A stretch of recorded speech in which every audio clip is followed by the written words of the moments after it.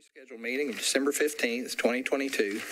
I'm Joey Hargis, Metro Zoning Administrator, and I'll be presenting the cases for review in today's public hearing.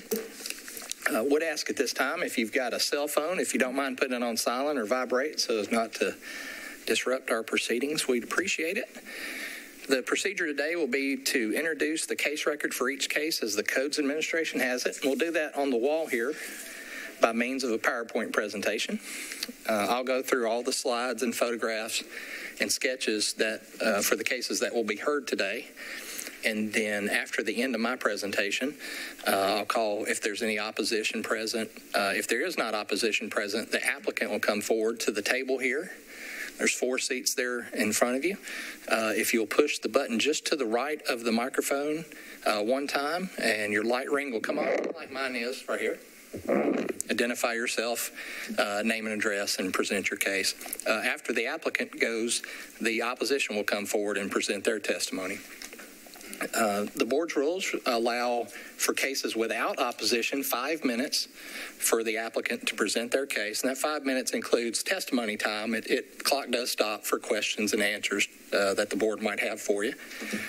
In cases with opposition, both the opposition and the appellant will have 10 minutes per side, so that's not per speaker.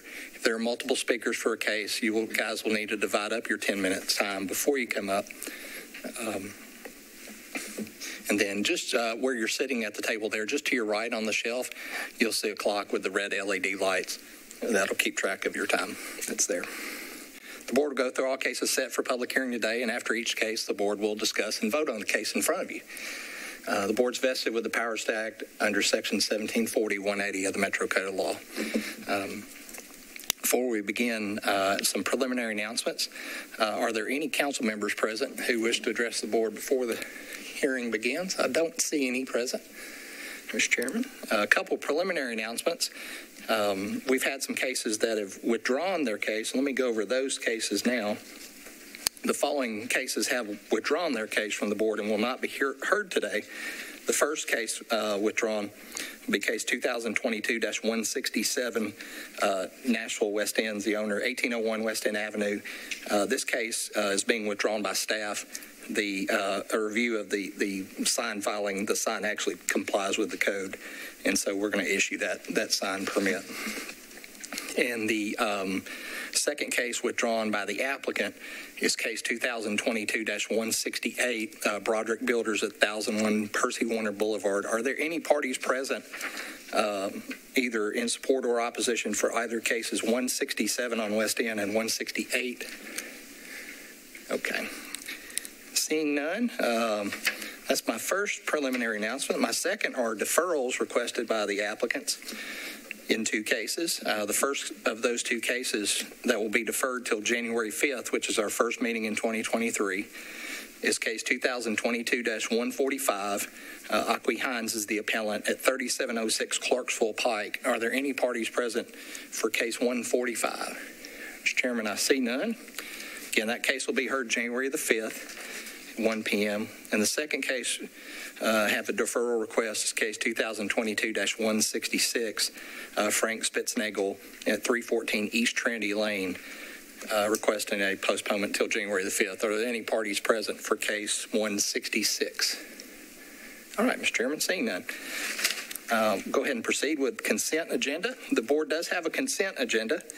And prior to the meeting today, the chairman reviews the cases on the record, and if the applicant meets the criteria for a variance and that testimony would not alter the material facts, Mr. Pepper recommends the following cases for consent to the remainder of the board for approval. If you're here in opposition to any of the cases I call going forward, please raise your hand.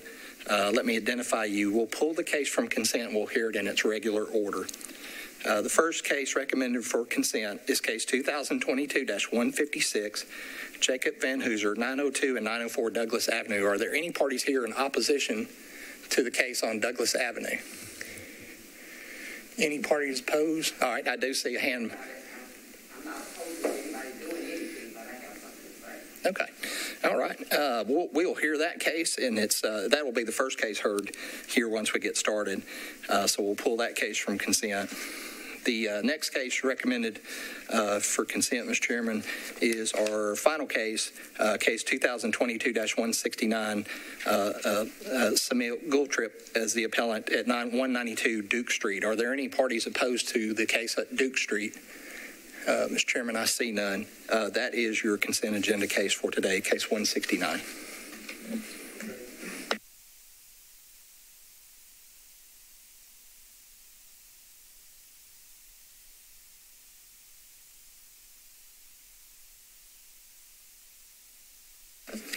Yes, sir. If you're here for case 169, your case has been granted. You are free to go. I always extend the invitation like I do. You're welcome to stay with us and hang out. But no one ever takes us up on that. So, all right, our first case that will be heard today will be case 2022-156, Jacob Van Hooser, the appellant, Baylor Investment Group, LLC, owner of the property is located at 902 and 904 Douglas Avenue. They are requesting a variance from the street setback requirements in the R6 UZO district. The appellant is seeking to construct detached duplexes at the property. Referred to the board under Section 1712.030. The appellant has alleged jurisdiction under Section 1740, 180, Item B. Is the appellant present in this case? Okay, come on forward, sir, and have a seat. I'll go through our case record first. You'll have 10 minutes to present your case after I'm done with my presentation. And give me just a moment. I'll get that queued up here.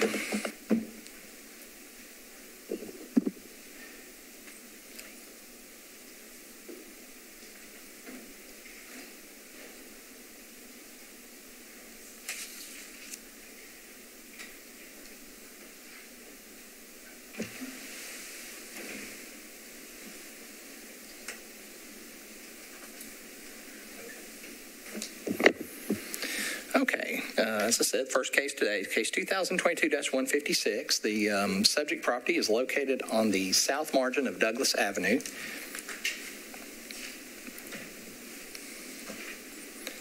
You'll see the zoning map and actually involves the parcels listed. I don't know if you can see sorry, apologize. Forget you guys can't see my pointer. This would be the subject property bound in red here, the exterior. Again, the subject property with aerial photograph looking toward the north on Douglas Avenue. Subject property does have a stream located to the rear of the property. Again, zoning map with the stream floodplain overlay. And then a view looking at the subject lot today, facing south on Douglas Avenue. Next photograph shows the view of the property from the south margin of Douglas Avenue looking into the site. Then a view along Douglas Avenue toward the west. And this is the site plan submitted by the applicants. This site plan shows if the setbacks were applied as required by the zoning ordinance. Again, a reminder to the board members, our setbacks in these zone districts are the contextual setback and is the average of the four closest residences to the property here. You see he's listed out those residences. And then the contextual setback of 29 feet. The applicant's proposing in the site plan here submitted their actual proposal survey at 13.2 feet. So they're requesting a reduction of setback from 29 down to 13.2. And I'll leave this site plan up for the appellant. And, sir, if you'll give me just a second, I'll get the clock reset, and we'll let you start and identify yourself.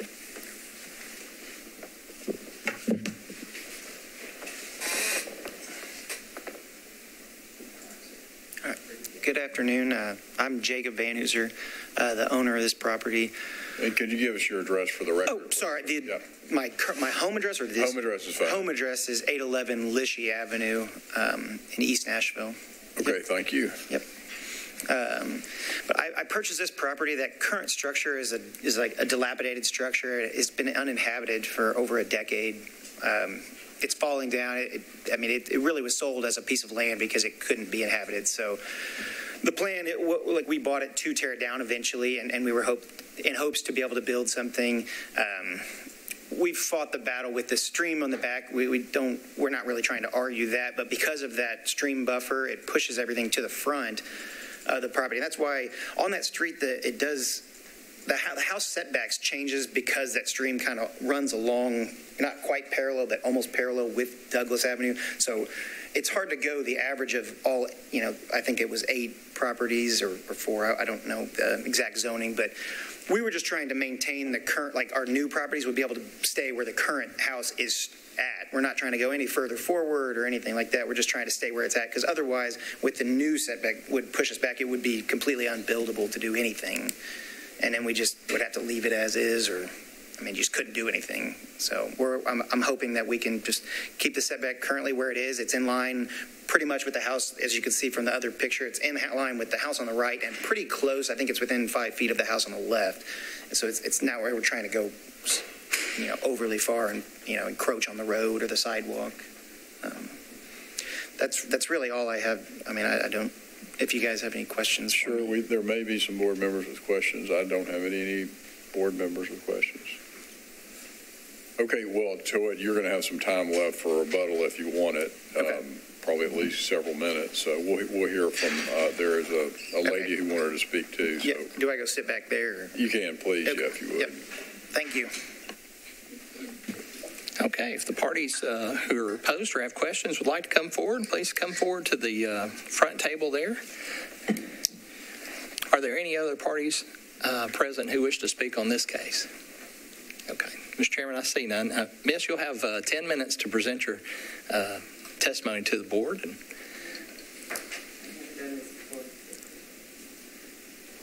Yep, you're all set. Okay.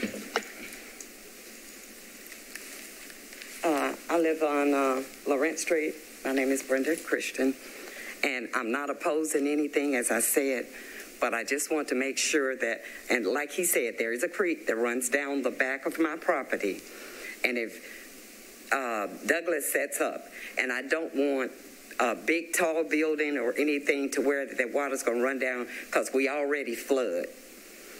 There is a tree at the present time leaning on my fence, tearing my fence down from one of those properties up there. I can't say which one it is because I don't go on anybody's property. One of the trees have failed, and it messed up my home on the back end, and I had to get that fixed. But at the same time, like I said, I'm not opposing anybody doing anything, but I just don't want to be flooded out any more than I am. Can you tell us on this image here where your home is? Is it to the left or the right of the pink? Okay, he's on Douglas Street side, and I'm behind that. Behind. Oh, so down. So I would be behind him. Okay. Thanks. So, ma'am, what we can assure you is that we don't have anything to do with the stormwater, but this will have to be approved by stormwater. And okay, and I've tried to go through all of them. What about the trees? Because they're on that side of the fence. They're not on my side. They're on Douglas' side. And I think it's probably on that property in the back. I don't know how far the property goes, but like I said, one has crushed one side of my home, and I've had it fixed, and one is leaning on my fence now, tearing it down, where the tree fell from that side. Okay. And I hate to give you more bad news about what we can't do, but we can't help you with a tree either, because all we can do today is decide whether or not this applicant has a hardship that warrants a variance. That's the only question before us. I don't know what to tell you about the trees other than probably talk to your council person or... And I've tried to talk to them too. Well, I don't... Okay. That's just not something we can help you with, ma'am. Okay. I'm sorry. Okay, I just wanted to make sure. Okay, well, and I just don't want to be flooded out. Thank you for your time and your questions. And huh? I said thank you for your time and questions. No problem.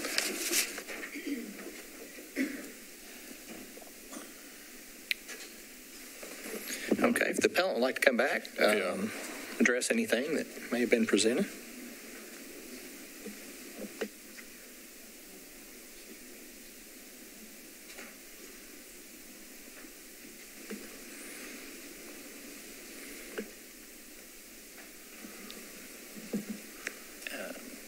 Yeah, I just told her if the tree is an issue, I'll take care of it. I'm not unaware of whether that tree is on my property, but I'll go there and find out. Okay. I'll take care of that for her. And that would be great. We'd have no problem. We have no issues with the current stream buffer, so we shouldn't be affecting any drainage. And like you said, they'll approve anything that we have from that standpoint. Well, if you could talk to her about the trees, that would be great. Yeah, I'll take care of it right now. Okay. Any further questions from board? Okay, we have none. Thank you, sir. Thank you. He does. I'm Mr. just Wallace has a question. one particular question. Okay, can you articulate for the record what your hardship is? I think it's pretty obvious, but we need to get it on the record, if you would, please. The hardship is that because of the stream buffer has increased from what even what it was, I guess several years ago, and that has pushed the property, like the only building envelope up so far that if you actually have the actual current setback from the street, it leaves no envelope to build at all on either of these properties, or without really having a very angled, very difficult property to build if you could even build anything. So. Any further questions? No. Okay, we'll close the public hearing and discuss. Thank you, sir. Okay, thank you very much. Anybody want to lead us off? So for clarification, we can't dictate the removal of trees at that back property line? I think that these are fallen, as I understand it, these are fallen trees that have fallen over a fence. If we can, that's, I view our job as we approve the variance or we don't approve the variance. I don't think, our council can weigh in on that, but I don't think it's within our purview to get into removing trees. I'd agree with the chair. I think it's probably a little too far afield to have an exaction to require that. I know we've made, some stipulations on making sure trees are replaced. So I just don't understand how this is necessarily. We can require if they're going to start removing some trees. Yeah, I think if the tree was removed as part of the build out, that might necessitate. Then we can jump in there and get anything but a hackberry. So since the trees aren't being, displaced due to the building, it's not in our purview. Got you. All right. Noted. And I think, Mr. Cole, the lady that had a concern about that, I saw her having a follow-up conversation with the applicant that looked like they were communicating pretty well. So hopefully we managed to collaterally resolve that.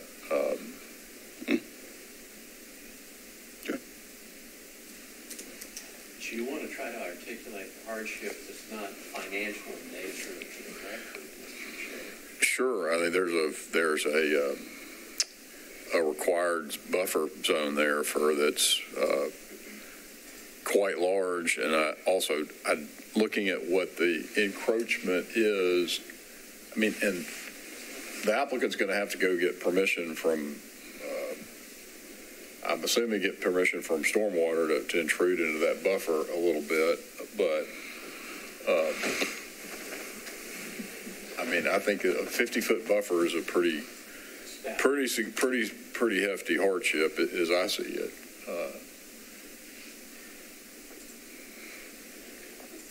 He still has to have approval through stormwater and.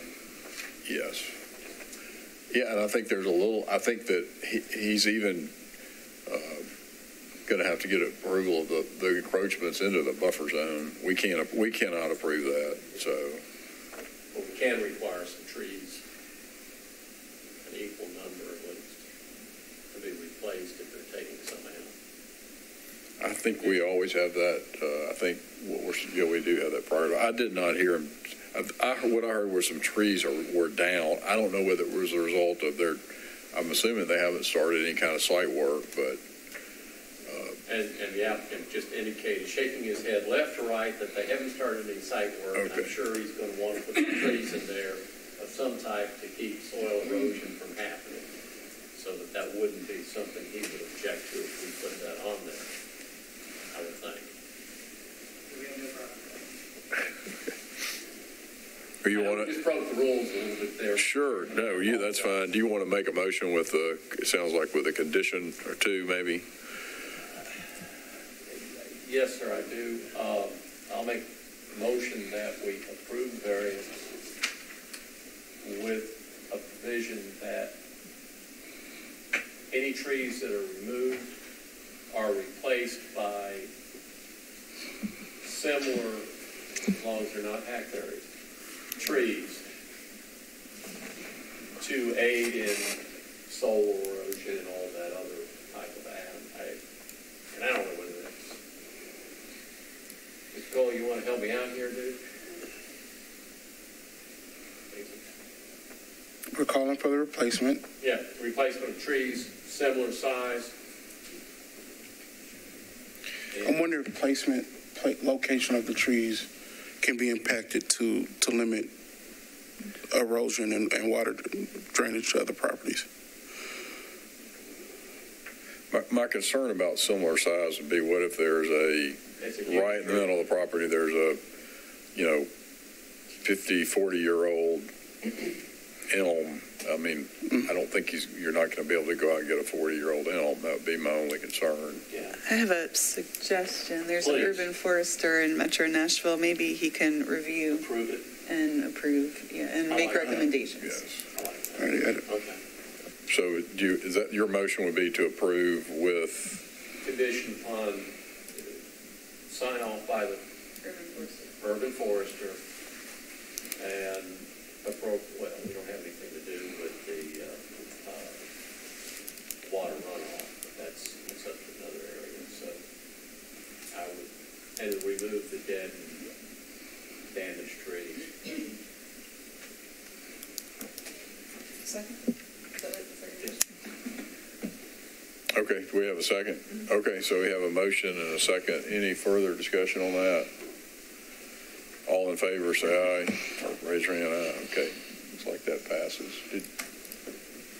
Did y'all vote? No. You withstood. Okay. All opposed? Okay, so that passes 4-0. 5-0, sorry, 5-0, okay. All right, so thank you, sir.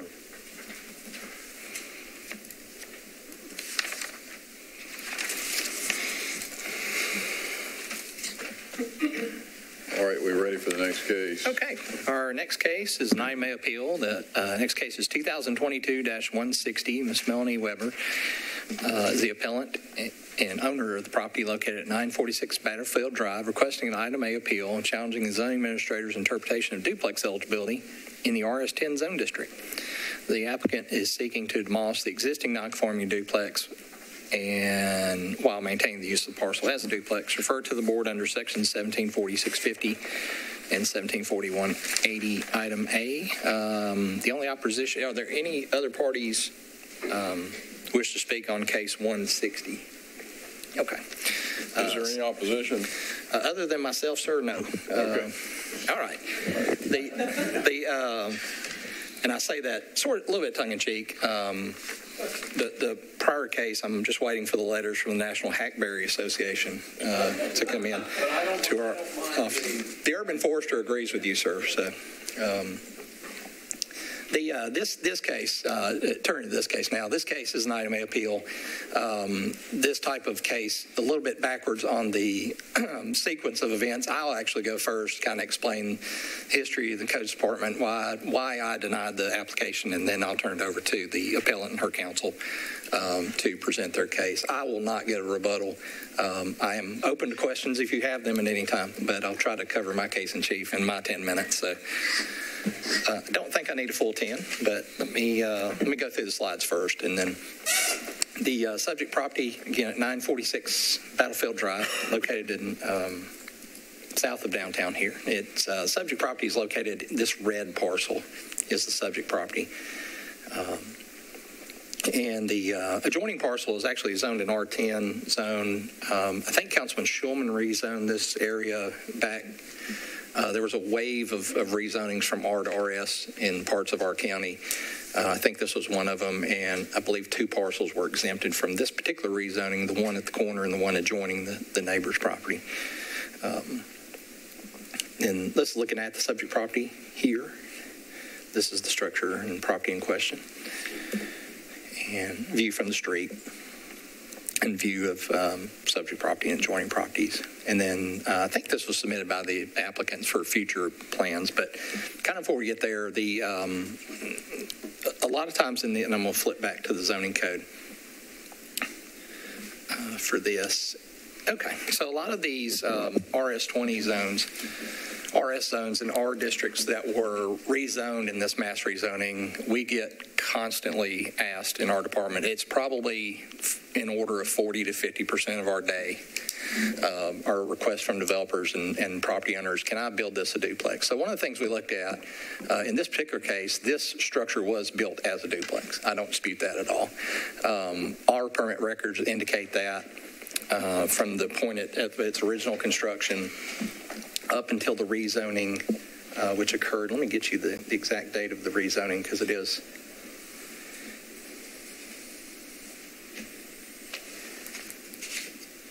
germane to what we were talking about here today. I'm just briefly going to. Members, I apologize. This computer terminal over here believes I have two screens, but I indeed only have one. So I'm going to do my best to attempt to get it on the screen here.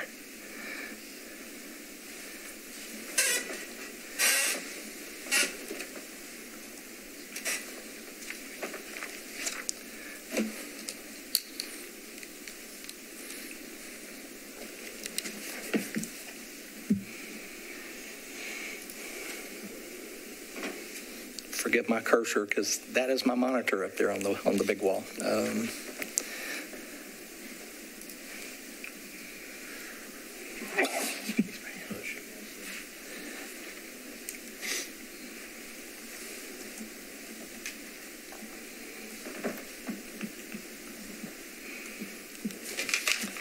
This particular property was rezoned to RS10 in 2007. So what we look at on these structures when folks approach us to tear down and rebuild, we go back to the time in which the property was zoned from R to RS. Now, RS zone only permits a single family residence in this case. So what we ask of the appellants at that time is to provide us with NES records of the subject property showing the meter, showing that the service was on. Sometimes the service, and I'd say more oftentimes, the service is in separate names, the tenants' names. Paul. Change location.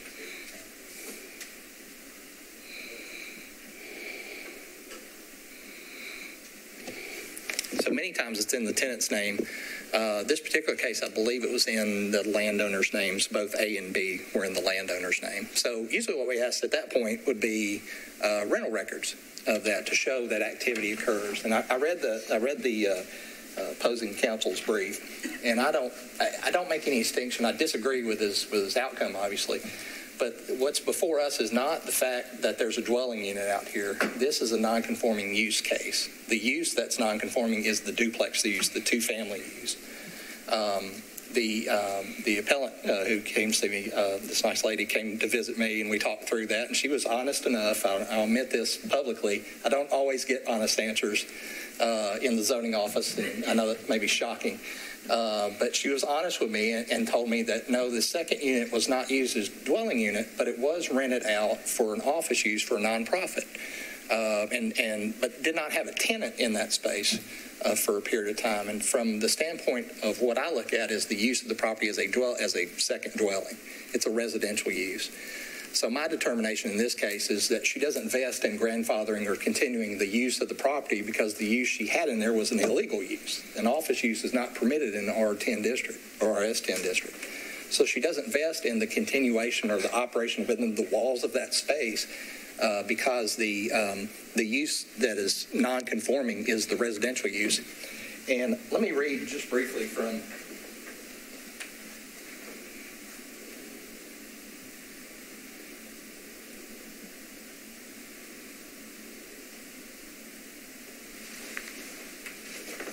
I always hated doing PowerPoints or going to PowerPoints where people just read it off the screen, but bear with me. So this case deals with the inactivity of a non-conforming use. So when a non-conforming use has been inactive for a period of 30 continuous months, The land and its associated improvements, the building itself, shall thereafter only be used in accordance with the provisions of this title, the zoning code. An intent to resume activity shall not qualify for the continuation of the non-conforming use. And it spells out two instances in which that 30-month stops. They're not really at issue here today. The bottom one first was the 2010 flood. The council put in the non-conforming with the 2010 flood. That provision 2 is actually sunsetted. There was only a five-year period in which we protected non-conforming uses. So if somebody's duplex in RS got flooded out, they had 5 years to reestablish. Number one is not at issue here because there's not litigation that disputes the use of the property that somehow told the 30 months provision. But the key parts I want you to understand are the use of the property as a two-family dwelling in a single-family use is the non-conforming use at issue here. And the second one is the intent to use it. Hey, I meant to rent it out, or grandma died, or whatever. That's not her case, but you've seen those. It's irrelevant. This is not a use that state law protects where the intent of the owner is paramount.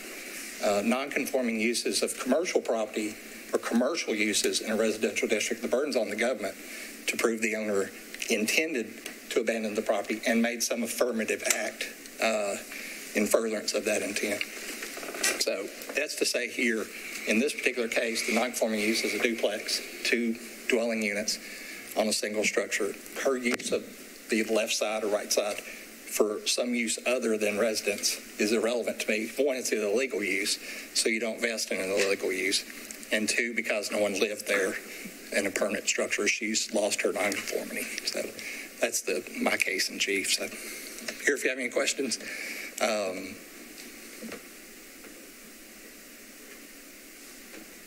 But I would like to say publicly, I appreciate her honesty and candor with me that day. I don't always get that, so thank you for that. We sometimes have to dig for that, and she was very honest and open with me, but unfortunately, that's how I had to come down on this case.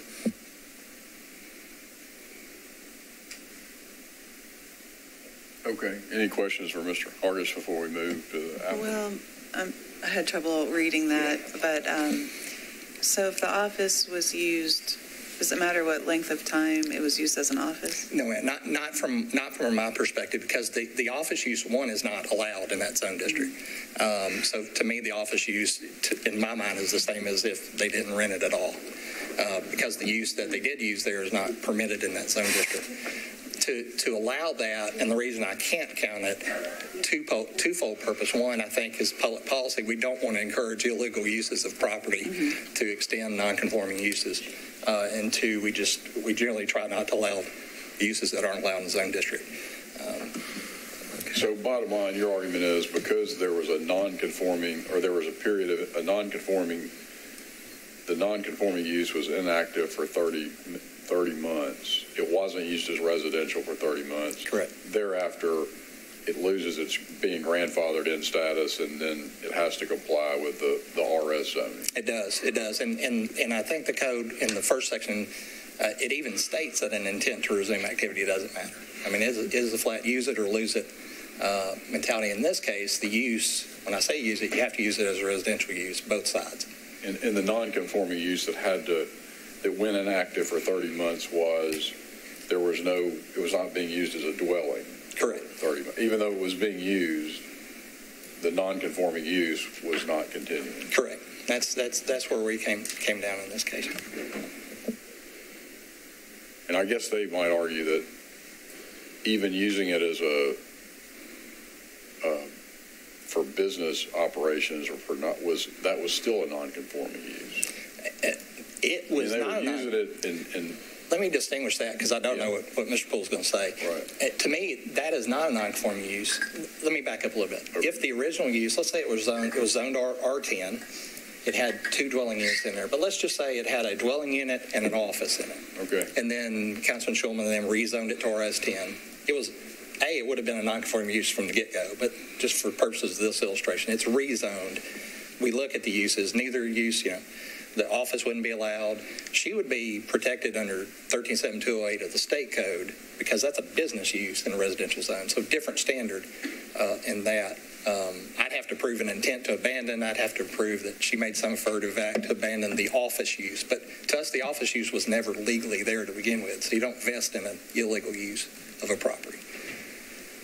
It was being utilized, but it was being utilized illegally from our standpoint. Ben, you're distinguishing between non-conforming and illegally. Because Yes. I guess what I'm stuck I am in this case. It's being used. It's still it seems to me like there's still an argument that it's a non-conforming use because it's not being used as residential. But you're saying you interpret that as it's being used illegally. Correct. And that still the non-conforming use was inactive while it was being used illegally. That's correct. Okay.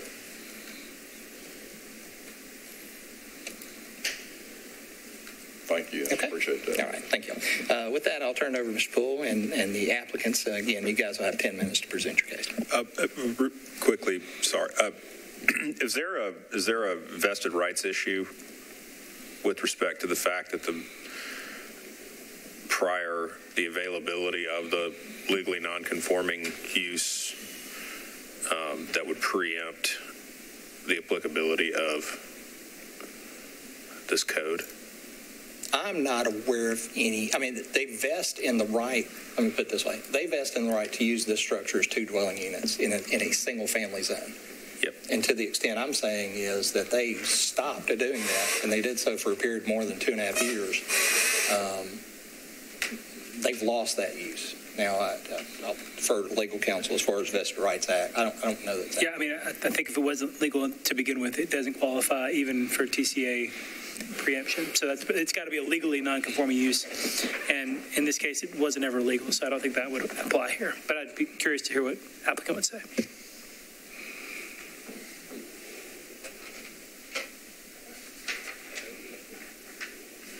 Good afternoon, Board. Quan Poole, 511 Union Street. I'll let my clients go ahead and introduce themselves. My name is Melanie Pugh Weber, and I reside at 946 Battlefield Drive on the B side of the duplex. And I want to thank Mr. Hargis for affirming my character because I work with teenagers, and I had no reason other than be honest because I had no reason to understand that we were out of line in any way. So I'll start there. And I'm Jim Weber. I also live at 946B Battlefield Drive, and we don't even intend to threaten hackberries on our property. And so I would take issue with, and I guess we'll get there eventually, I would take issue that it was an illegal use at the property. So since the Webers purchased the property in 1996, some almost 30 years ago, and at all times from that point moving forward, this property was used as a 2-family structure, as a duplex. They've got separate units, separate entrances, separate utility meters. Even, they'll describe even the attic space that's above the home has been divided. So if you were to go up into the attic, it's not free flowing. There's an A side and there's a B side, even to the attic space. Of course, I think Mr. Hargis has done a good job of going over the background of the case, but this was completely not an issue until 2007 when the then council member downzoned a significant portion of Green Hills and Battlefield Drive was included in that. However, because they had been operating that structure since 1996 as a duplex structure under 1714-650E2, they're allowed to demolish and restore that structure, which is what they intend to do. That they intend to build 2 structures, and quite frankly, because of the cost of real estate in Nashville, really the only way for them to be able to afford to continue to live in this neighborhood is to sell one of the properties and then use the proceeds to pay their own mortgage. They've occupied this structure for all these years as their primary residence, and at no point did they abandon that 2-family use. Well, they did for a while. At least 30 months, they used it, but they didn't use it as a family dwelling. Are we in agreement on that? I would say that I don't think the use has been inactive. Maybe that's a better way. I'm with you on that. I'm just trying to figure out, do we agree that for at least 30 months there was a use that was not residential that was renting to the nonprofit? So I think she'll testify more specifically to that, but I think it's twofold. One, even if this property had been rented to a nonprofit, I think it was, I don't know that my client fully understood what Mr. Hargis was asking. This was a tenant of hers. All of the day-to-day, the comings and goings of that tenant, she didn't know, quite frankly. But even if it was rented to a nonprofit, the zoning code allows a home occupation use, right? And that home occupation use is allowed as an accessory to residential use. So to have, and she'll testify, you'll hear that she is an employee of that nonprofit. And so occupying that A unit of that structure by the nonprofit would qualify as a home occupation. And so because a home occupation use is an accessory to a residential use, it's still being used as a residential property. So your position would be it was not an illegal use? That's correct. Correct. But would your position be that it was a conforming use? Because then if it's a conforming use, I guess my question would be, well, didn't therefore the non-conforming use stop for at least 30 months? I mean, it's a tricky one, I think. But your position is it's not an illegal use. Right. Our position is that it's because the act of, or I guess I should distinguish, it was not being operated as an office for a commercial purpose, right? And so renting out that second unit to a nonprofit for which she also worked qualifies as a home occupation. So that the A unit was not being used for commercial purposes. It was being used for a residential purpose, right? And so you've got a family occupying one side of the structure for residential purpose. You've got a home occupation used in the other side of the structure, which is also residential. Okay, I follow you. Okay. Yeah. Mr. Poole, sorry to interrupt you. Would you agree that if the A unit had been vacant but advertised for lease for a period of 30 months, that technically under the code as written, it would be, and under the code as the zoning administrators applied it, that would be deemed effectively inactive, right? Even if the party, I'm asking this as a, as more of a, to get to your point about inactivity is not defined, and so there's some sort of vagaries around that. But would you agree that effectively, as the zoning administrator is reading this provision, that if the place were vacant and if it were marketed through a realtor, that despite their best efforts to lease this space out to someone, that they all of a sudden might be deemed to no longer have this use? I think it's a tough question. I think that if the property owner continues to maintain it as a unit, and it's just not selling, and they're continuing to pay a separate utility meters, in my opinion, I would say that's still active.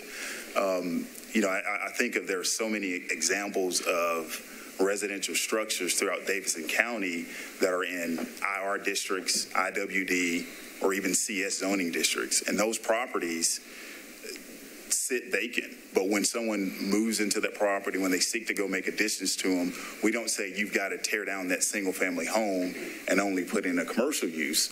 I was even thinking about the case that I was here for a couple months ago when I was before you guys, that project on Dickerson Pike. Those homes, even though they were residential homes, they were in CS zone districts, and no one forces them to tear those homes down and put a commercial property there, even when they're vacant. And so I think to apply that standard to someone in a duplex, I think would be when there's no clear definition for inactivity. I think that would be harsh, but I understand your point. If no one's living there, well, and actually, the other question I had too is this provision of the code requires it speaks to an intent to resume activity. Does that suggest that there has to be an intent to abandon the use as a prerequisite if there's an intent to resume it? That's our opinion. And I think because of her actions and continuing to, and so, I mean, the reason, the lease that she had set up with that nonprofit was just all inclusive. It was a pure rent amount. So that was the reason why their names were still on both A and B. But when you look at the code's definition of a dwelling unit, it's a single unit providing complete independent living facilities for one or more persons, including permanent provisions for living, sleeping, eating, cooking, and sanitation. That's what a unit is under the zoning code. And when you look at what's a two-family unit, it's essentially two dwelling units.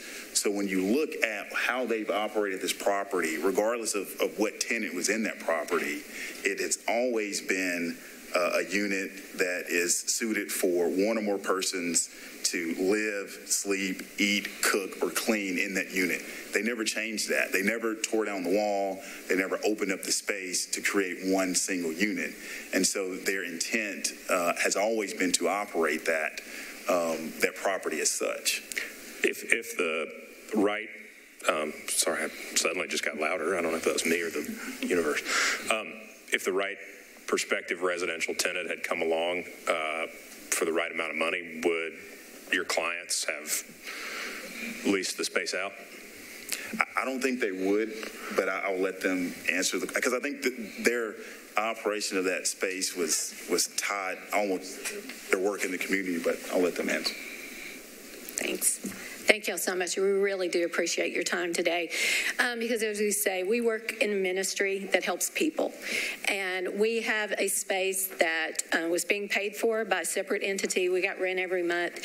And this nonprofit was free to allow people respite stays whenever they needed there. It was about helping people. And there were a lot of people there. My husband, Jim Weber, and I. Oh. Explain what a respite stay is. Oh, if there's someone coming,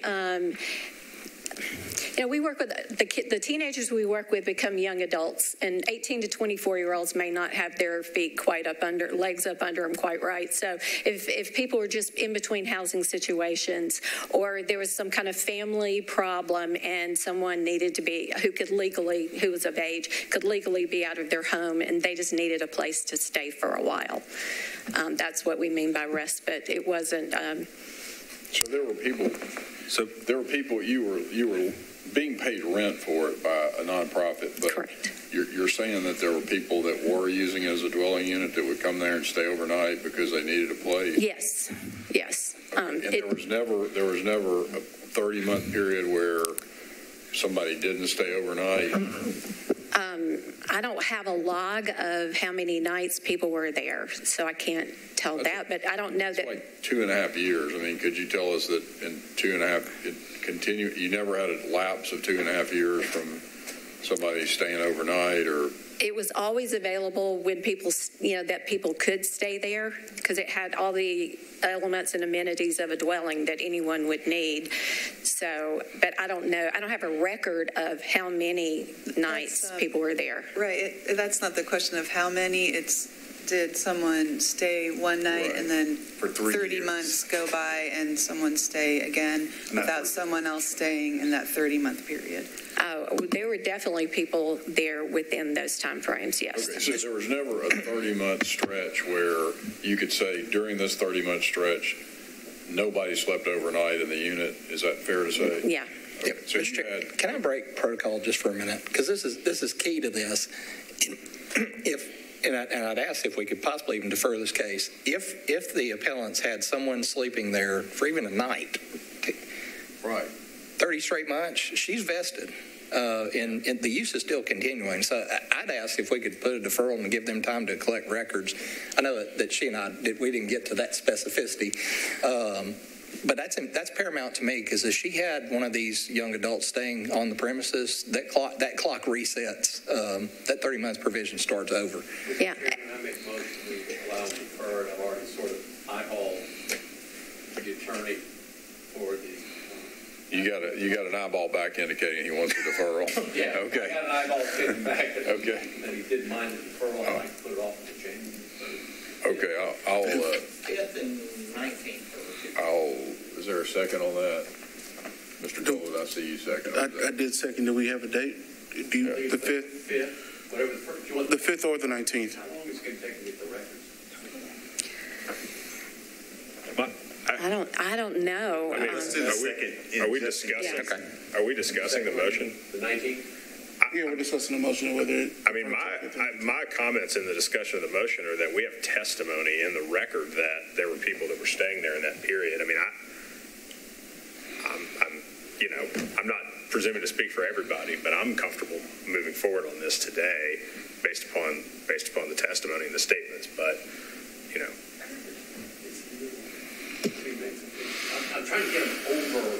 It's an illegal conduct going on it's not. That's at least the testimony is that it's not. But also, if it gives Mr. Hargis the opportunity to reverse his decision so that this is not in item A territory, we might be in a. That's what we should do. And I would add, I think this is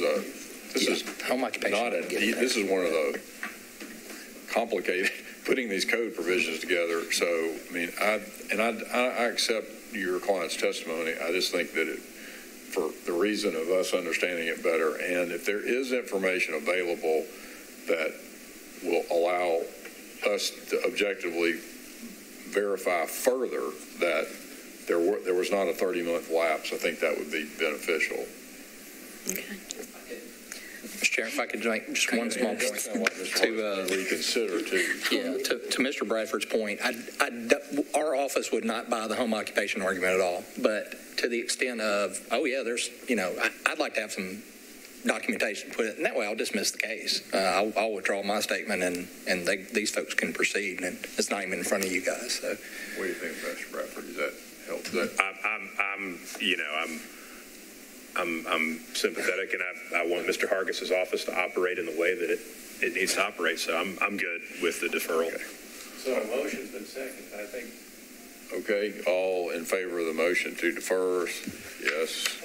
Any opposed? Okay, that passes. We'll defer that. So thank you all very much. Thank you all for your service. Watching Channel 3 is one of my favorites. I watch Channel 3. I watch the series like my grandmama watched her soap operas. So thank you. Ma'am, you're not the only one. I know. And one of these days, I'll just bring you a simple 2-foot variance request. One of these days. Well, thank you for your very well put together letter, and for Mr. Harris's testament presentation too. You made a complicated issue. Both of you made it easier to understand. So.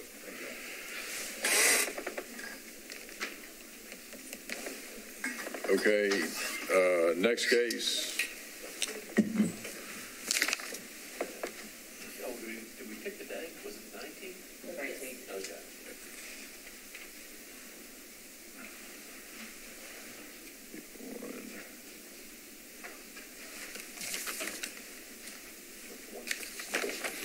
Okay, Mr. Chairman, the next case for the board would be case 2022-161.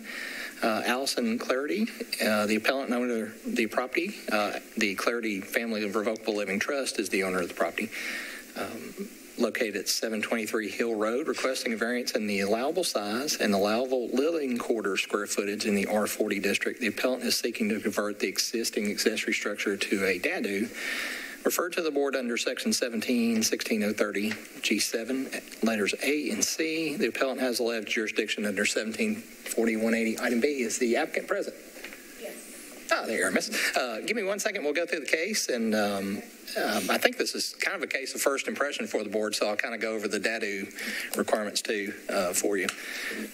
And the subject property is located on the south margin of Hill Road. It is the red property shown here. This is the aerial photo of the site. The Structure, I believe, in question is this building located at the rear by the pool here, and the view into the subject property, view from the street and adjoining properties. Some inside views of the structure and floor plan. Okay, so kind of go over the code for you. Are your screens working in front of you? If they're not, I'm sorry. I apologize. That's why I stuck that up on the screen. Here, let me read to you just briefly. The DADU section in Davidson County has twofold. We have the general section in the zoning code that lays out specific things that you're allowed to do and not do. That's in 1716-030G. The DADU provisions also in the definition have additional requirements, which this property does meet. So now we're talking about the specific restrictions on DADUs, and the two that they are appealing is the living space provisions are limited to 700 square feet in it. So that's 700 square feet of living area in it, and on lots greater than 10,000 square feet, as the applicant's lot is, I believe, right at an acre or slightly over. The footprint of the detached accessory dwelling shall not exceed 1,000 feet. Now, this is a little bit in contrast in her situation. She's taken an existing accessory building and converting it to a DADU. Accessory buildings on her lot can be of unlimited size. Well, there's a limit to size, but it's ultimately deals with the lot area of the thing. And then obviously accessory buildings don't have living space, dwelling quarters in them. So her appeal is twofold. In this would be the 700 square feet of living area and the size of the structure which the council placed upon DADUs. And I'll just leave it on the aerial photos, probably the best one that. But that's the case records. We have it. Are there any parties present opposed to the case? Okay, Mr. Chairman, seeing none, Ms., you'll have 5 minutes to present your testimony. So we bought the property 5 years. Could you start by telling us your name and address for the record? Thank you. Yes, my name is Allison Clordy, and I live at 725 Hill Road. So we bought the property 5 years ago specifically because of the detached structure, not realizing that we weren't allowed to sleep in it. So we've been using it, now I know illegally, for the last 5 years as a guest house for parents and caretakers and nannies. My son has a disability, so we have a lot of people coming and staying. And recently learned that that is not allowed. It's 1,211 square feet, so it's a little bit 211 square feet over the allotted 1,000. We don't want to change anything about it. We just want to be staying in it legally. We have the support of the direct neighbors. They've written a letter in support to just change the permitting on it. The previous owners who built it permitted it for a pool house, and I believe used it as a home office. We don't have a guest room in our actual home because we have a home office there that we use the available bedroom for. And so we simply just want to keep it as is with the bedroom. It has a bathroom and it has a kitchenette. It doesn't have laundry or facilities to cook with, but it's the perfect space for short-term guests. And so simply we just want to change the permitting on it so that we can keep the bed in there and use it legally. You don't rent it out, do you? We do not. Okay.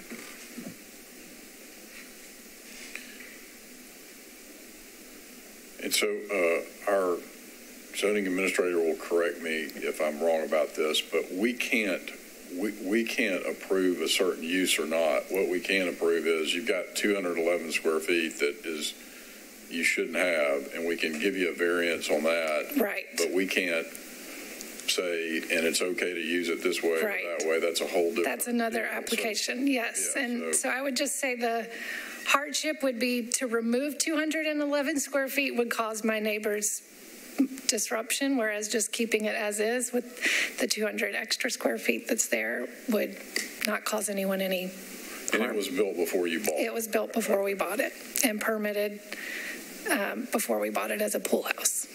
Okay. Any questions? Okay, we'll close the public hearing and discuss. Anyone? I thought this was going to be one of our consent agenda cases, but, you know. Well. Is that little thing at the end of it, sorry, calling of your house, but is that part of the?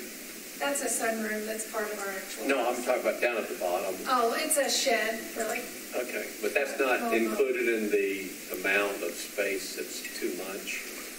I don't understand it to be. I think that's is that a detached shed? It's detached. Right, yeah. Okay, so it has, all right.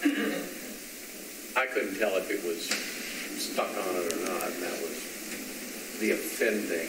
Oh, if it were, I'd get rid of it. Mr. Chairman, can I ask just a quick question? I think the applicant testified. Did I understand you're not intending to short-term rent the structure? We have considered it. My husband at this time is against that.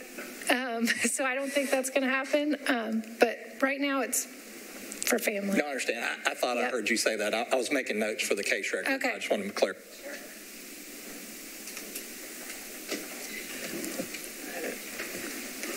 I have a zoning question when you say. Okay. If it became a dadu, then they could rent it as a short-term rental property? Would that be allowed? Yeah, dadus are permitted for short-term rental. I just misunderstood her. I thought I didn't in any way, wasn't really going down that road. But yes, dadus are permitted. Accessory structures are permitted for short-term rental. And if we were to approve this, could we put a restriction on, we can't put a restriction on the use? I think you could if it's a... Unless it's a...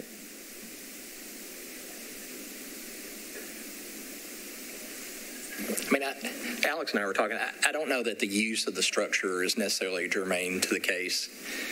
Dadus are full houses. So, further restricting the use of that house, we kind of think that may be out of bounds for you guys. It would allow whatever a house would permit in that. But it's in our zone district, so 2 structures are allowed on that property, right? Correct. Duplexes are permitted in that situation. And since everybody watches this on Channel 3, I want to make sure the development community understands that just because you have our zoning, and let's say in this case it's R40 and your lot has 40,000 square feet, does not mean you get a duplex as a matter of right. I can't tell you how often I get that, but there's certain conditions. Was the lot created prior to 1984? Was it a subdivision of a lot? I haven't looked at those, and her request, to be honest with you, was not to build a true second dwelling. This dadu provision is one that the council's allowed with the size and bulk of an accessory structure, but the rights of a full house. It's a little bit new, and that's why I say it's kind of a case of first impression. I don't think you all have seen a case over the square footage of a dadu. But the thing to remember with the dadus is it has the setbacks of an accessory structure, which might be less than a normal house would be, but it has the full rights of a house.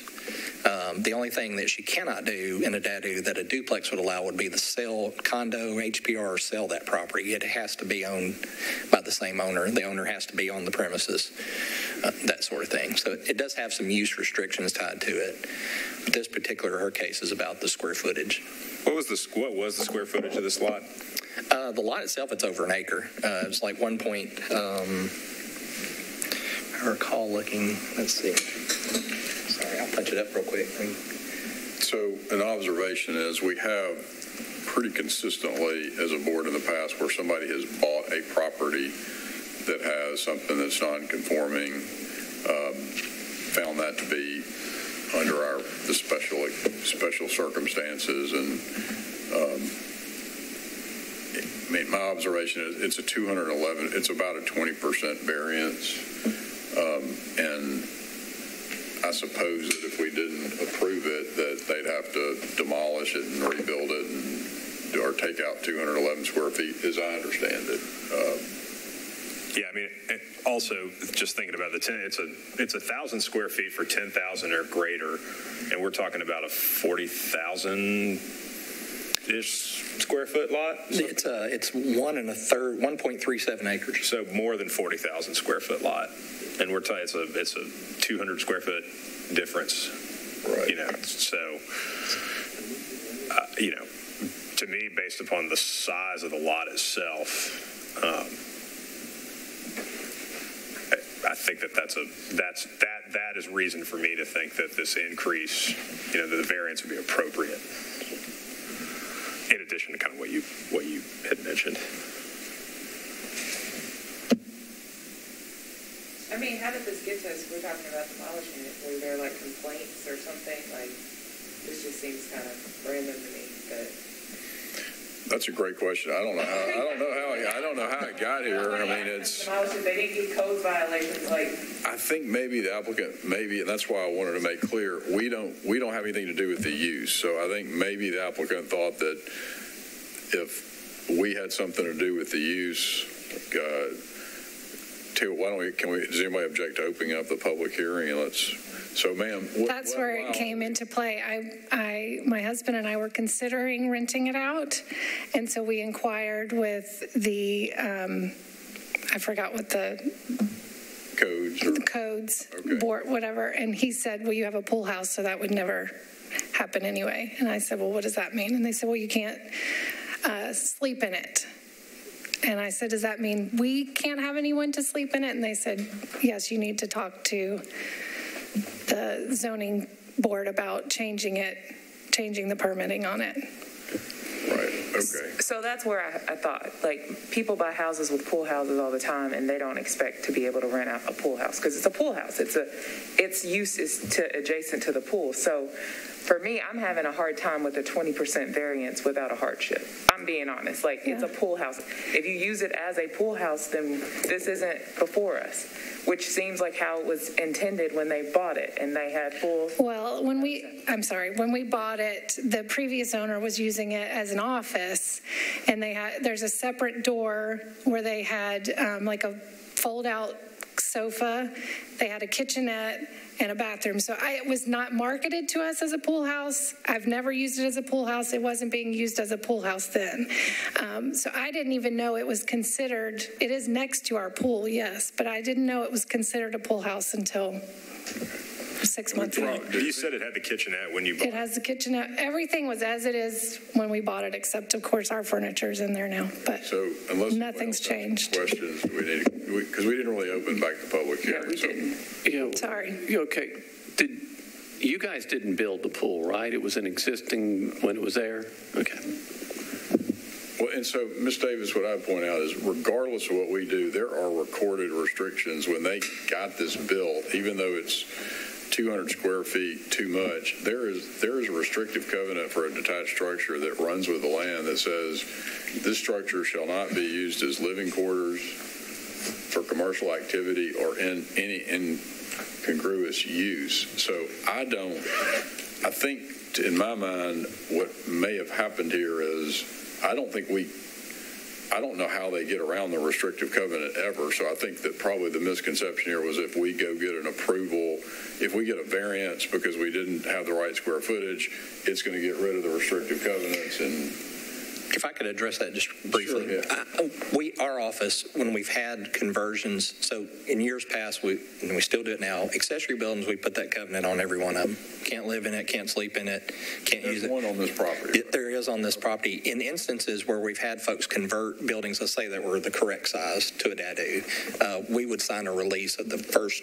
restrictive covenant and require a recording of a second covenant for the DADU restrictions. Okay, but you wouldn't, if we approved them just having the 120 extra square feet, that wouldn't trigger necessarily y'all removing these covenants, right? Yes, we would, because her request is to convert this to a DADU. So we would require them to release the covenants, give us a release, we'd sign, and then record a new covenant saying it's being used as a DADU and not a full house. But that's if you converted it to a DADU, which is not what we're here about, right? Her intent is to convert this to a DADU. Yes, sir. That's why we're here. If we grant this variance, it converts this pool house to a DADU. Now, it's not from the sense. I missed that part. That went right over me. So that was my question of the applicant about ST short-term rental permits, which are separate from this board now, thank goodness. But is that? I thought I misunderstood her to say no. We don't have an intention of short-term renting it. I just want to get that clarity. Because I actually support that board too, so I was trying to wang both my hands. So, and that went right over my head, and I tried to study this. But so, what is the mechanism by which, if we approve the extra 120 square feet, we authorize a DADU. That's what I'm not catching. That's what Joey just said. So essentially, if we give this variance that allows this extra feet, then it converts this existing structure to a DADU, and the restrictive covenant codes would release it. And then it's a DADU with all the full rights of a DADU that statute intended. Everybody else in the neighborhood upset because they've got a DADU floating around. Okay. Well, okay, So that's why I was glad it wasn't on consent, because I thought that this was, I didn't understand the hardship, so. And let me talk as far as Chairman and I obviously talk about consent agenda items. This is not a use variance, which this board cannot do use variances. It's not a use variance in the sense of the use is allowed in that zone district, so no issues with that.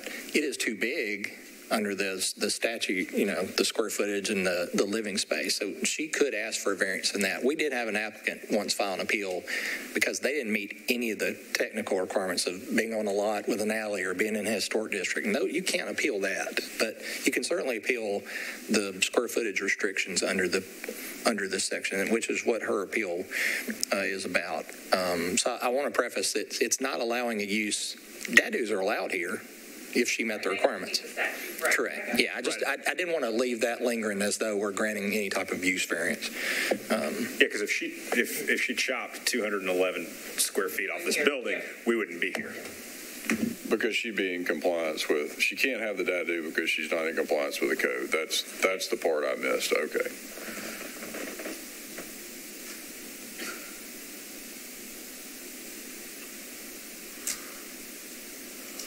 The plot thickens. Okay, I thought I had my arms around this one, and thank you, Ms. Davis, for catching me on that one. So,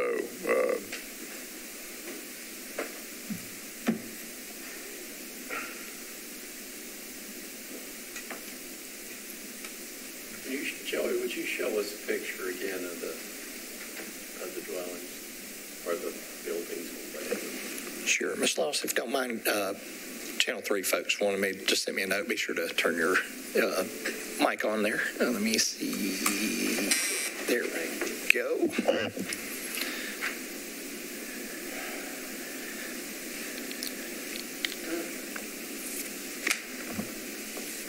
If there's one in particular you want me to stop at. No, that's okay.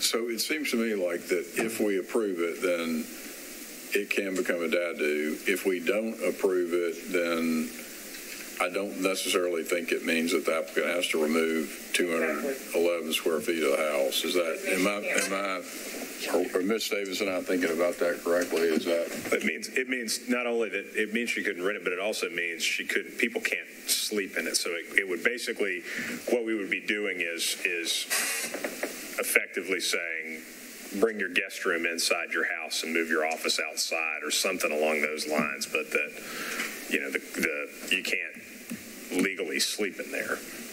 So it couldn't be an in-law suite or something of the like. Which that's really more what we're talking about. And it was built out originally when they bought it with these kitchenette and all that. So that seems kind of unfair to them. I get not expanding the use to a DADU, but leaving them in a position where they come before us and they bought something that had a pre-existing use and now they don't have it. So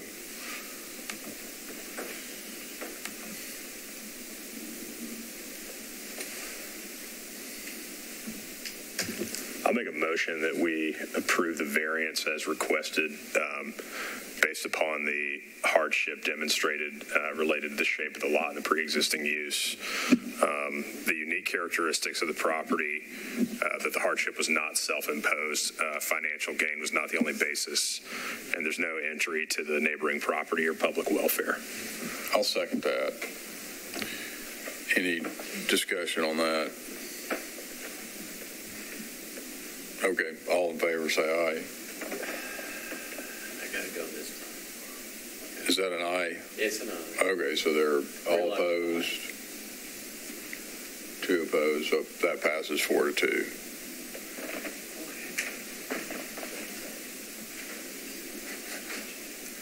Okay, next case. Thank you, ma'am. Thank you all. I think we need to say that there's no that is not going to set our standard going forward in looking at something like this. Okay, Mr. Chairman, members of the board, next case 2000, or penultimate case 2022-162. I'm sorry, can we take a 5-minute break before we start the next? We have 2 left, correct? Yes, sir, that's okay, correct. If we could take a 5-minute break, so.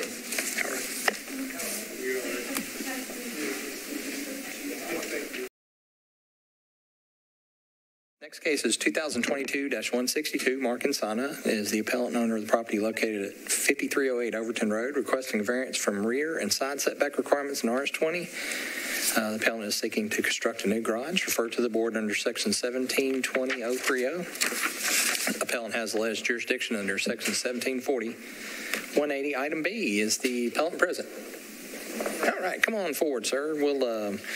I'll go through the case record first, and then I'll turn it over to you to identify yourself and make your appeal. All right, Mr. Chairman. This subject property is located on the east margin of Overton Road. That is the property colored in red there. Aerial photograph of the subject property. It's located here. The view from the street and adjoining properties. View along the side property line, and this is the approximate location of the proposed structure here, and view of the backyard. And this is the site plan submitted by the applicant. His request is to construct that building. The setbacks in RS40 are typically R20, 10-foot side yard and 20-foot rear. And I'll leave this slide up here. And with that, sir, I'll turn it over to you to identify yourself and give us your address and make a presentation to the board. My name is Mark Insana. I live at 5308 Overton Road. My family and I have lived there for 10 years now. We're proposing this garage / workshop. The hardship comes in a few forms. As you can see, the trees are all plotted up there on the site plan. We're trying to put this building in a manner that disrupts all the adjoining trees in the least amount possible. Let me ask you about that before we move on to the thing. Can you put the drawing back up with it, because it looked to me like I could be wrong, but it looked like it might, and I'm not an arborist, but it looks like it might affect that one tree. And I'm looking at the picture. It's a hackberry. The color that looks like it's just one tree, and it looks like it's a. What's that? I said it's a hackberry. Yeah, I know. That was his way of saying, I don't really care about it. That's right. Yeah. Well, like I said, we've lived there for 10 years. There's a lot of trees in that area and on that property, and we've tried to live with those trees the best that we can, because they've been through storms and stuff. We've had some fall. We have had some taken down, but we are trying to retain the area that because like I said, it's a heavily there's a lot of trees in that area. The other reason is, as you can see, the driveway, the way the driveway lines up, and moving the building back in the manner that we're asking. It helps keep the driveway lined up, and it also helps retain the backyard a bit more. So as an overall plan, it just seems like it makes more sense to, be able to move it back. And in the process, I've spoke to particularly the two neighbors, adjoining neighbors, very specifically about the project. They've both verbally signed off, and the neighbor directly to the right, who was most affected, they were nice enough to drop a letter and submitted a letter stating that they were okay with what we were doing. Do you have a copy of it? It was submitted. Is it part of? I mean, I have the letter if you want me to read it. Would that be better? If you could just hand it down, we'll pass it around and take a look at it, because I don't know that it was in our package. Okay. And this is a letter from who? The neighbors directly to the right of me. If you're looking at the front of the house, directly to the right. So like I said, the largest impact is to them. Because of the side setback. Right. Yeah, okay. So the people that live behind me live on a property just shy of 2 acres. And they've got trees and brush. We're still staying, or we're asking to stay 10 feet from the rear setback. So between the distance from their house, the trees, the additional 10 feet, they're minimally affected by this. And like I said, I've actually spoke to them and got verbal approval from them as well.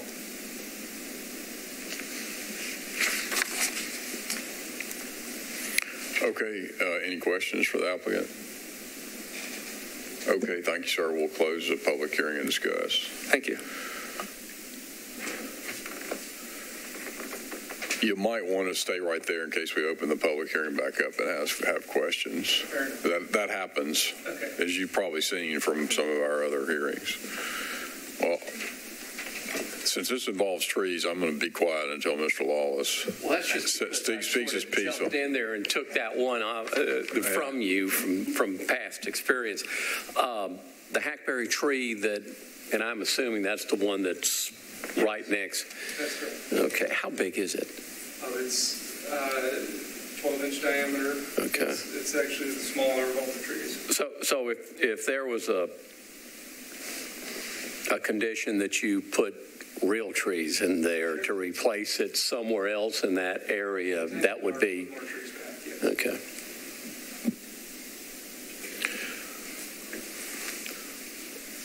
I guess I should stop smirching hackberries as much as I do. I don't like them either.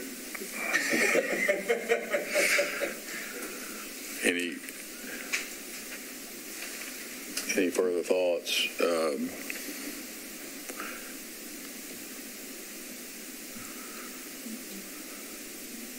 No, I mean, I think the presence and the number of the trees and the efforts to avoid that, I mean, to me, the existence of the trees is a hardship in terms of the current characteristics of the property. And it appears that they've made their best effort to site this without removing any of those. Yeah. As long as we have some replacement types of trees for the ones that are removed. Yep.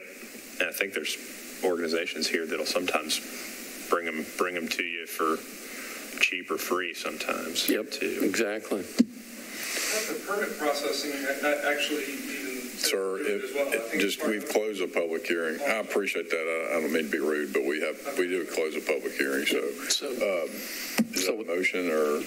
I already made a motion today. Somebody else. I mean, I can make another one. Okay. Sure. I will make a motion that we approve the variance based upon the applicant's demonstration of the standards required by section 17.40.370, that the characteristics of the property having mature trees is a unique and exceptional hardship warranting a variance in the setback, and that the hardship is not self-imposed, financial gain is not the basis, and there's no injury to neighboring property or public welfare.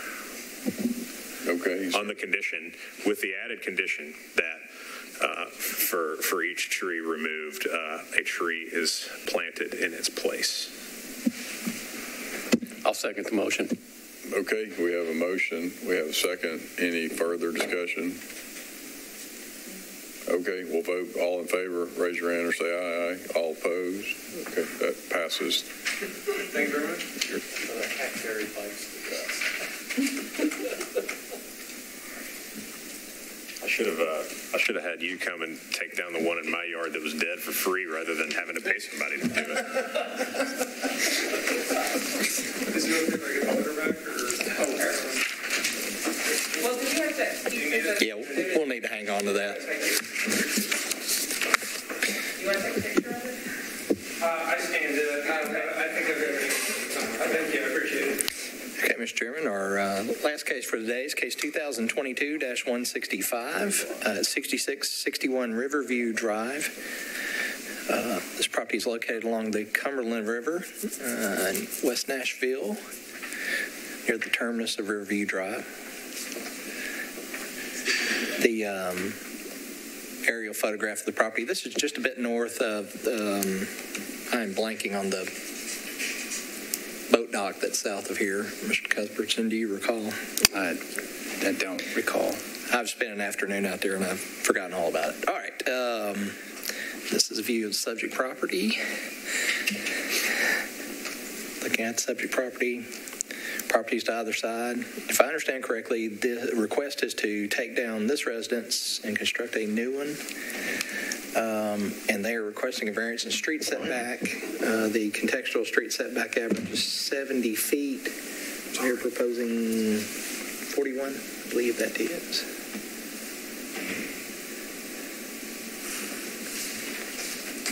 Just double check that. 41.2. And that is the case records we have it. Sir, if you identify yourself, make your presentation. Mr. Chairman, for the record, there is no one else in the room but us. So we'll have 5 minutes remaining. Mr. Chairman, members of the board, Dwayne Cuthbertson, 409 Merritt Avenue. I'm here on behalf of the owner of 6661 Riverview Drive. And as Mr. Hargis explained, we're requesting a variance of the street setback so that the owner can build back a new home on this property. We're going back to the theme that you all discussed earlier, stream buffers. And as he pointed out, this property is right up against the Cumberland River. That's the ultimate stream in Davidson County. And about 10 years ago or so, Metro Stormwater enacted the stream buffers, and up against waterways such as the Cumberland, that stream buffer is 75 feet. And that's not from the actual water, that's from the floodway. So the floodway on this site is about a quarter of the way into the property. And so that 75-foot buffer is measured off of that floodway. And so you'll see the line identifying the floodway buffer on this site, and it's about 2/3 of the way into the property. And so when you take into account the floodway buffer and then this 70-foot street setback, the owner is left with essentially nothing to build a reasonable house on, to rebuild a house on. And so we're asking for the variance to allow a reasonable space within which to build a new home on. The request is for a street setback of 41 feet. That's only slightly closer to the street than the existing house. The existing house today is 48 feet from the street.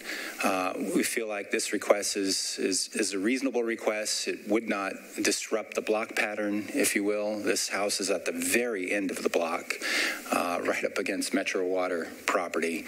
And so it's not mid-block. It's not something that we're asking to come up in front of an established block pattern. And, you know, it would look totally out of place.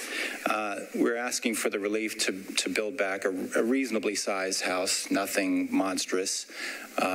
This is the first step of what's essentially a two-step process. We have to, in order to build back here, they're going to have to ask for a variance of the zoning setback, and if they get this variance, then they actually have to go to the Stormwater Variance Board and ask for relief to build into a portion of that buffer, but also keep some of the existing elements back there. You'll notice there's an existing pool and a pavilion and such behind this house. They'd like to keep those elements.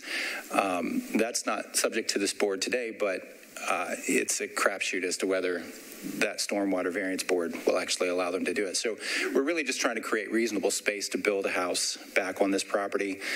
Step one is that zoning variance. That stormwater buffer, that stormwater board is going to make us overcompensate for landscaping. So to the point of trees, we are going to have to buffer our enhance our landscaping in the back. Whatever trees are there, they're going to have to remain, and we're going to have to add to them.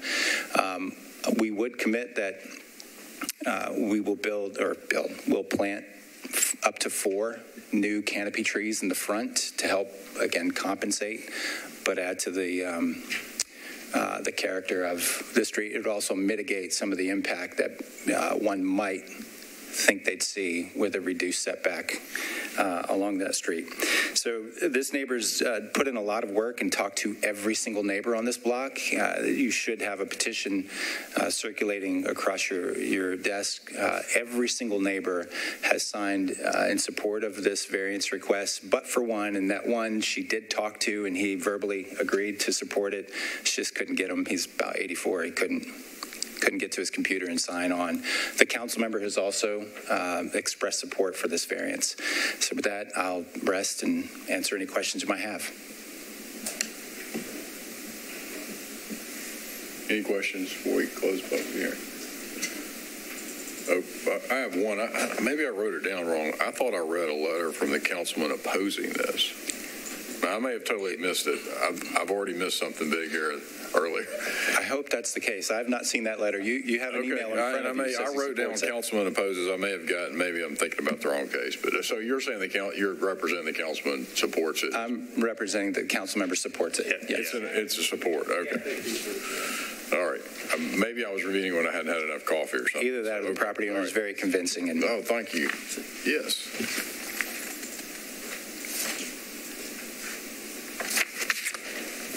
Any further questions? I do have a question. I think I'm looking at the right drawing. So the house next door to it has a 53-foot setback? Yes. And then you're asking for 41.2 feet, and that's to... My eyes are failing me right now. That's on the far side from that house. You'll notice our house kind of steps back a little bit as we get closer to the neighbor's house as well. Okay, so it's 48.5 feet to the corner that's near the house that's 53 feet? I don't have that dimension. Okay. You could probably do the math using all the dimensions on the site plan. Packet here. Okay. So where's the 41 foot? Is that to a carport? To the garage, to the proposed garage. I want to make sure. If you're looking at the site plan, it's on the right side. You might be looking at the existing conditions site plan. Maybe I'm looking at the wrong. Okay, I must be looking at the wrong. The existing house is 48.5 feet.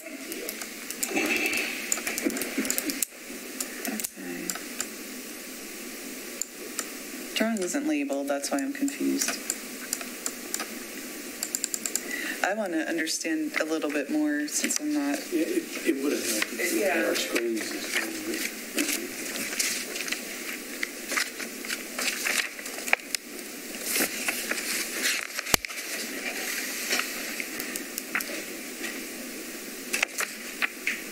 So, Ms. Carbonet, what's on the screen behind you is what we're proposing, and it's 41.2 to the garage.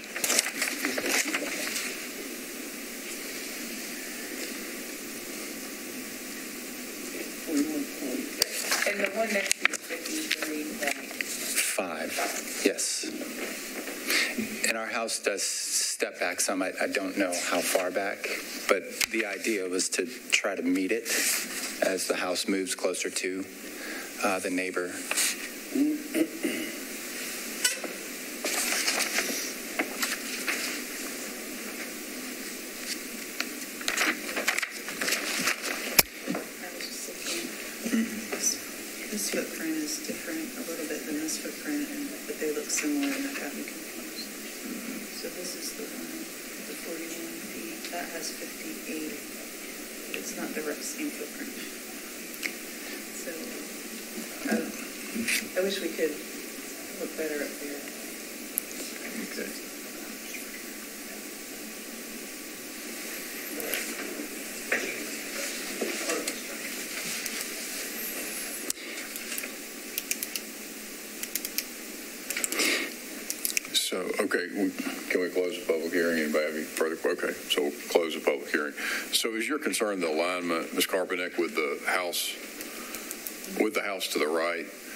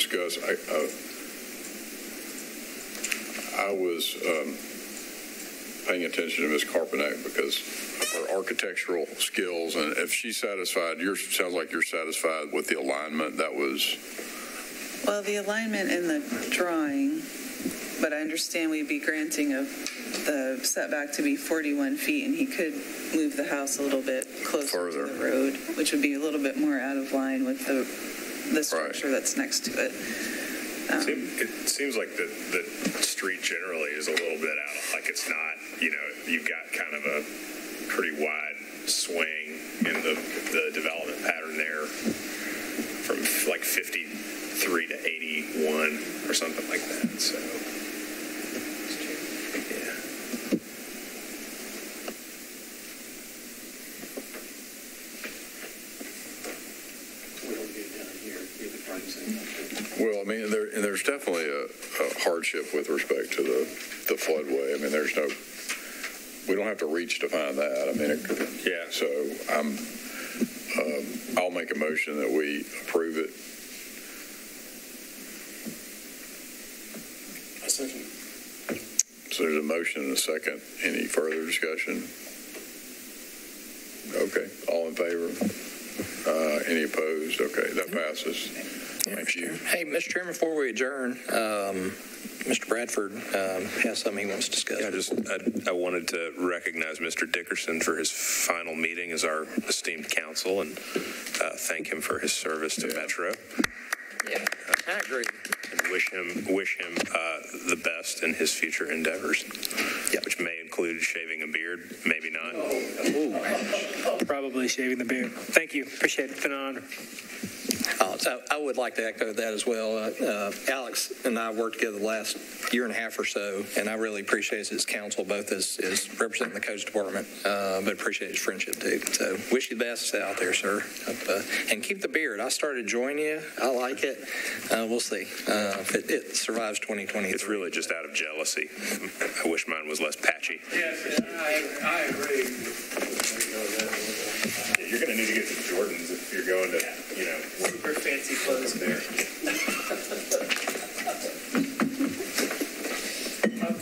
Motion to adjourn. Second. Happy holidays, folks.